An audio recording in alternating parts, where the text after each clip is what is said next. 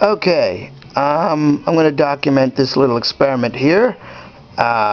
We have a 32 megabyte flash card on an IDE adapter using a laptop connector.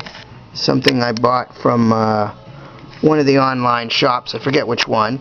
I have the 3.5 inch to 2.5 inch hard drive connector on the my motherboard, plugging into the secondary. So now we just pop that into place, gently of course.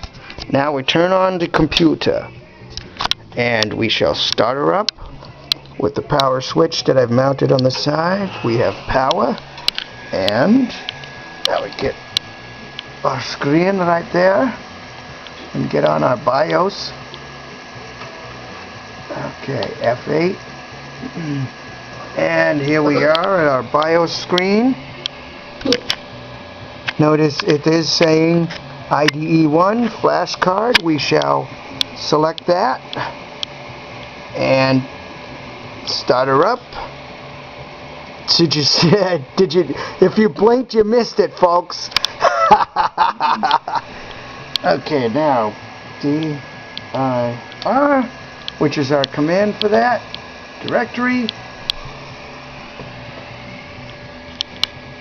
flash 32 megabytes flash right there, booted up on a standard AMD something or other system. That's it.